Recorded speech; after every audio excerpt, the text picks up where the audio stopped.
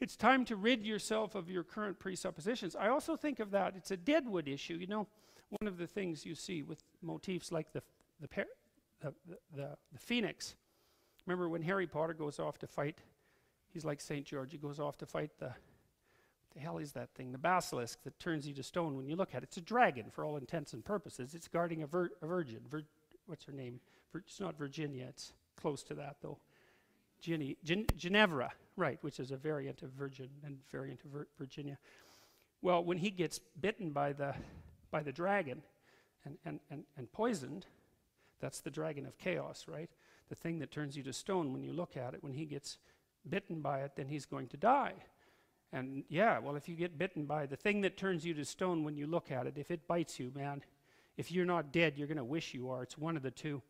And then the phoenix flies in and cries tears into the wound, and that heals him. And the phoenix is the thing that allows the dead wood to burn off occasionally, let's say. Well, I think it's once every 100 years with a phoenix, and of course it's pretty dramatic. The whole damn bird has to go up in flames, and then there's nothing left but an egg. But there's a very serious message there too, which is that, you know, you can compare yourself in some sense to a forest fire, to a forest, you know, and a forest has to burn now and then for the dead wood to clear so that the forest can actually maintain its continued existence. And if you stop the forest from burning for a prolonged period of time, which happened in the United States when they were trying to manage the forest fires too tightly, then all that happens is the dead wood accumulates and accumulates and accumulates and accumulates and accumulates until the whole damn forest is dead wood, and then lightning hits it and it burns so hot that it burns the topsoil off.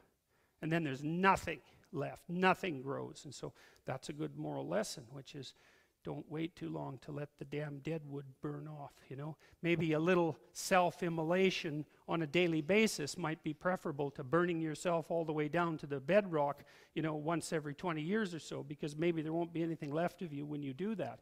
And, you know, that happens to people all the time. I've seen that happen to people many, many times.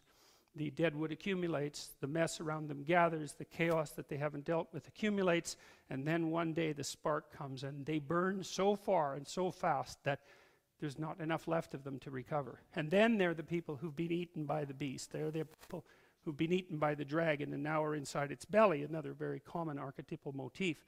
And while maybe a hero will come along and rescue them, or maybe they'll just stay in there forever. And that's a precursor to the idea of hell. And it's not something I would recommend. So a little medicine on a regular basis is a lot better than total immolation on terms other than your own, sporadically.